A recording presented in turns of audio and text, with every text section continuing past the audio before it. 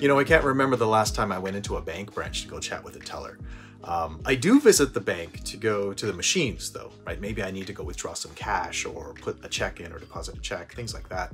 So a couple of weeks ago, I did do that. I went to the bank machine to go withdraw some cash. Now, it was a local bank near my house, and there was only 2 machines in the entire facility. So when I got there, both machines happened to be occupied. So I stood back and waited my turn. I ended up waiting some time, actually. I was watching these 2 individuals. They were going about their business, but they took a long time. I started getting annoyed. I mean, it doesn't take that long to go take some cash out or put a check in. And so I noticed that their body movements of what they were doing, and what I noticed was there was kind of repetitive. They would put something into the machine and then take it out again, do something, put it into the machine, and then take it out again. And the thing that blew my mind is both of these individuals were doing the same thing independently, but they were both putting something into the machine and taking it out. It took me a while to figure it out, but I realized that what they were putting into the machine was those ancient bank books. And then the machine would pull it out again and print out the transaction, or print the transaction, so they would pull it out again, and they would flip the page and put it back into the machines to go print some more transactions. And it blew my mind. I couldn't believe that these bank books were still in use. The last time I saw one of those, I was 14 years old, I think, and I had just opened up my first checkings account with my parents. My gosh, I couldn't believe that even today people are using these bank books. But you know what those bank books are? Those bank books are a record of transactions for your banking. The modern equivalent is, well, your online banking portal. You log on to your computer, your banking website, and you're able to view all the transactions, money that's going in and coming out. Regardless as to whether you do it online or the old school paper way, it's still a system of record of your finances. Now, whether you're doing banking or, I don't know, you're in business and you're selling widgets, you still need to have a system of record because you own the dollars in your bank account or you own the widgets that you're working on. And you need to be able to track how many widgets are coming into your warehouse and how many widgets you're selling to your customers, so that way you can manage and maintain your business. You still need a system of record for those widgets. The same thing could be said about the transportation infrastructure that you and I use every day. You know, we drive our cars on the roads, we use our bicycles on the cycling facilities, we wait for buses at bus stops. All of that constitutes the infrastructure for our transportation systems. Now, you and I aren't the ones who are actually keeping the system of record for those, because we're the users of that system. We collectively own it through our governments.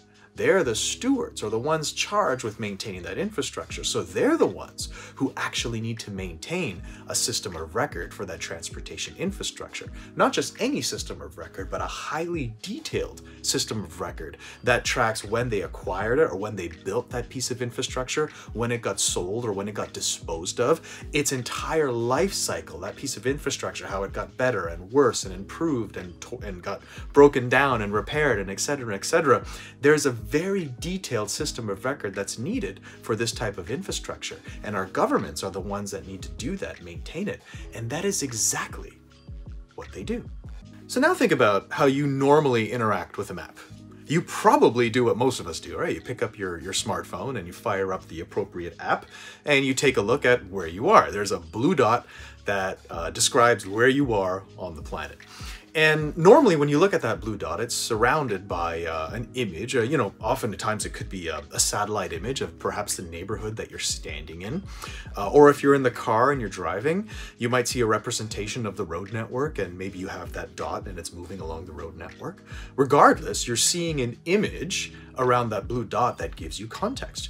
Now, it's easy to forget that that image surrounding that blue dot is just that. It's simply an image. I can't interrogate that image to gain more information. It's not like I can tap on the road that my vehicle's on and get a report of its pavement condition.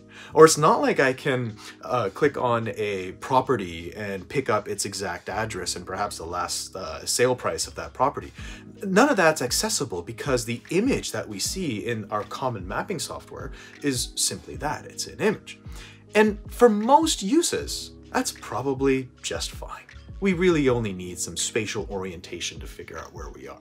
But for some of us and our businesses, there's need for greater depth of information. We need a little bit more than just an image. We might need to interrogate that underlying infrastructure.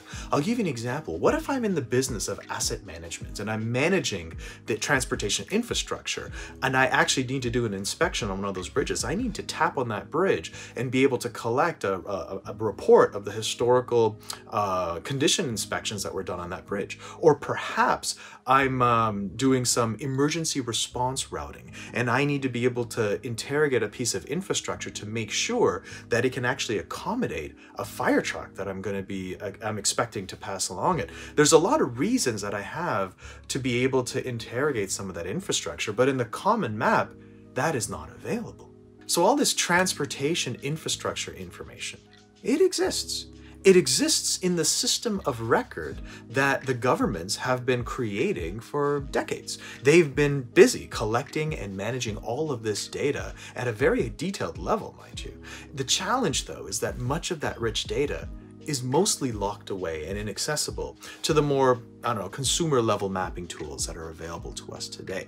And so this is one of my interests. If we're able to devise a way to allow or create a linkage between some of this rich authoritative data and some of the more useful mapping tools that we have around us and are accessible to many of us, well, that opens up a realm of possibilities. I mean, here's a very easy example. Think about a work zone.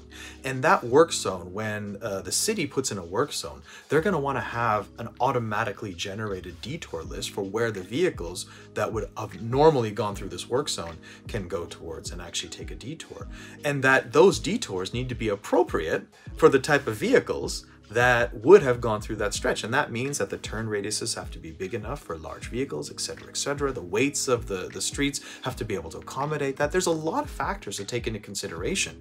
And all of that is within the transportation information that I'm talking about. But the disconnect between the detour application and that system of record is apparent.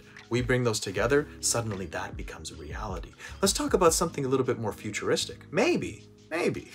We might have these autonomous vehicles roaming around our streets, driverless cars, robo-taxis, whatever you want to call them. I think it's important that these vehicles have an up-to-date and accurate information of the entire infrastructure so that they know everything they need to know about that intersection before they arrive there. And now, isn't that the key word, right? If you look at the consumer mapping applications out there, the consumer mapping applications are always being updated after things change on the roadways, after things change on the intersection. I'm sure you've seen on your map where there's an intersection which actually has turned into a traffic circle. But if you look at the map, it's still an intersection, an old school intersection. Well, that is the difference between a consumer level mapping application that has to collect data after the fact versus an authoritative system of record linked mapping system.